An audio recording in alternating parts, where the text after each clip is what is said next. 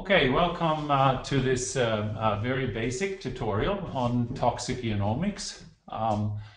This is put together by myself, Roland Grafström, and co-worker Pekka Kohonen, and also another person who worked earlier on these slides is Rebecca Cedar, and Pekka and Rebecca has made these slides.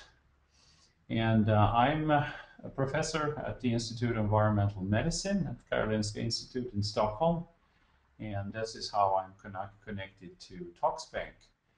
And I'm also a guest professor at VTT Technical Research Center in Finland, in Turku. Toxicogenomics is built really on systems biology. And about 10 years ago or so, there was a lot of discussion in the toxicology field about transforming the science totally and using technologies that actually been used quite much already in other disciplines, primarily cancer biology, for example, the study of cancer biology. And this article here, very informative and easy to read article, is from Collins in Science, and it summarizes actually very elegantly the main points of applying systems biology to transform toxicology. And as you'll hear, toxicogenomics is a very integral part of that. And before getting into this slide, I'll try to, I will today describe for you the ideas of systems biology, the various measurements. And it will become clear, I think, how the omics field and toxicogenomics is central when you apply that principle to toxicology. So if we have the classical ways of studying toxicology, we do have epidemiology, or we do have animal experiment, and they're usually rodent tests which are used to elucidate and provide data whether a chemical is toxic. And there's of course a very limited capacity with that. Epidemiology usually finds results afterwards, after humans have been exposed, and not proactively. And we can only do so many rodent tests per time per year. So we do need alternative methods.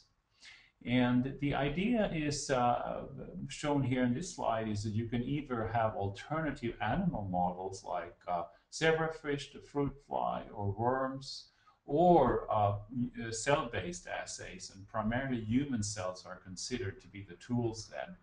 And as you can see when you look at the figures here, with the cell culture models, we can do many experiments per time unit, and high throughput screening technologies are available that we can do to assess toxicity in cultured cells.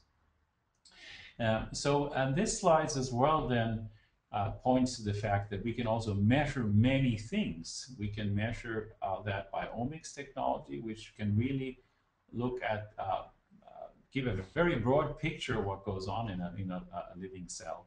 Or we can have many separate assays of specific functions or enzymes or regulators in cells. And this can all be put together into a view on critical toxicity pathways. And due to the massive information here, we're going to need bioinformatics. It's going to be computational analysis.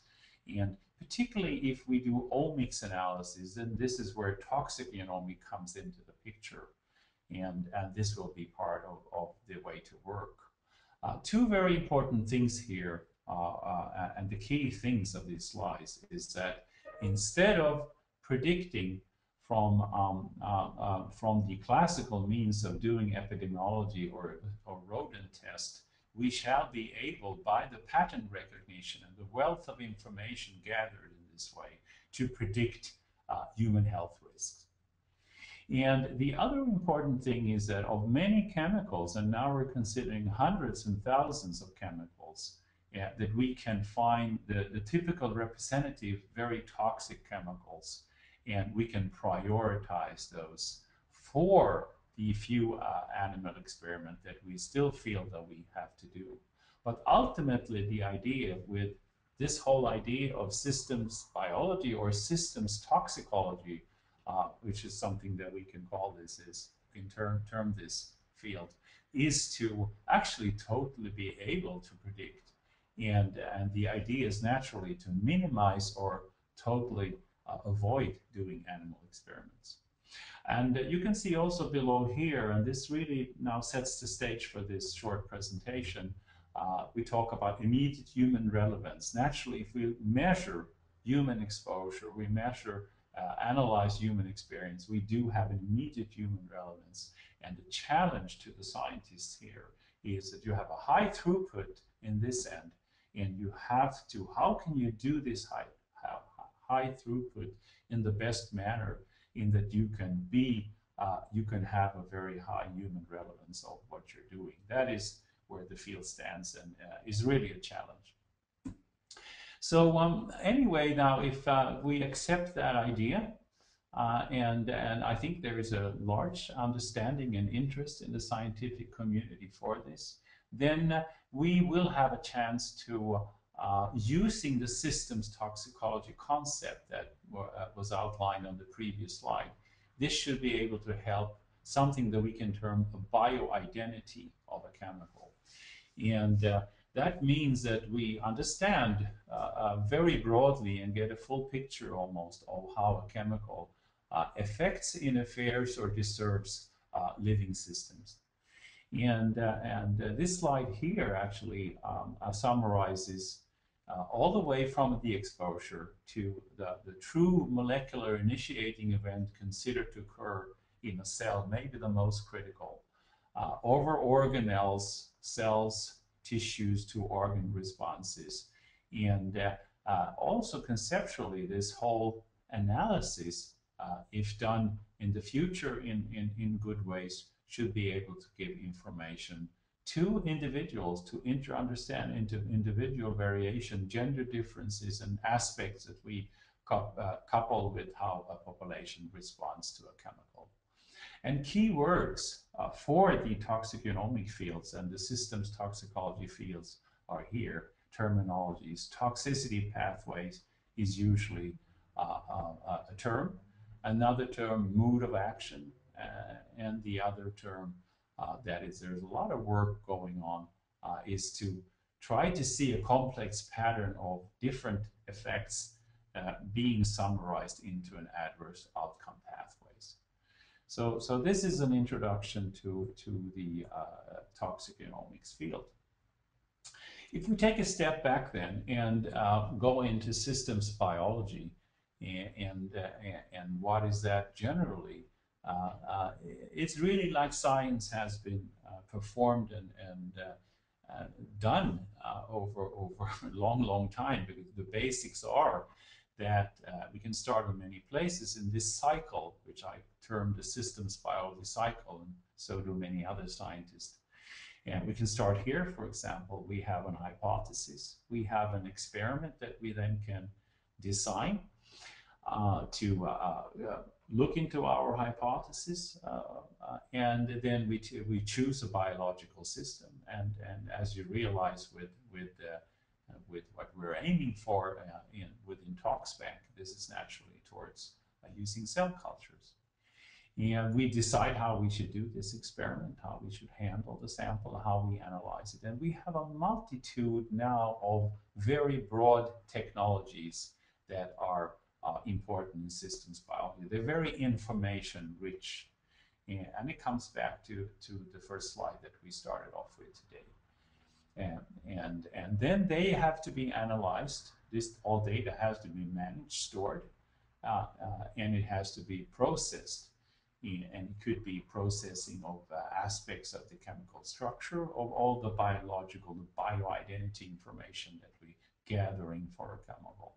And this lecture, basic lecture, will discuss a bit of this, because particularly here with all these omics technologies, this is where toxicogenomics comes in. And we do need bioinformatics. We do need a lot of tools to handle all the data and to interpret the data, so that we can see whether various processes, functions, or components of cells are altered, whether our molecular networks alter particular pathways coupled to an effect, whether we can generate biomarkers or gene signature biomarkers for modeling and understanding what goes on as a result of the chemical exposure. And also very important, there are those other terms that we had, toxicity pathways, modes of action, and activity structure relationships, disease associations, and so forth. So this explains systems biology, but coming back to my first starting sentence for this slide, science has always been done this way.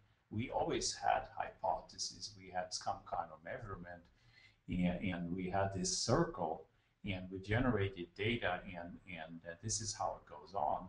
The big difference now is that the technologies are so information rich, and that's really what meant that makes systems biology different to the former biology, and this then has to do with what's on this part of the slide. Yeah, the technologies and the handling and the absolute need of bioinformatics and storing all this data in ways in databases so that it's retrievable for the further work.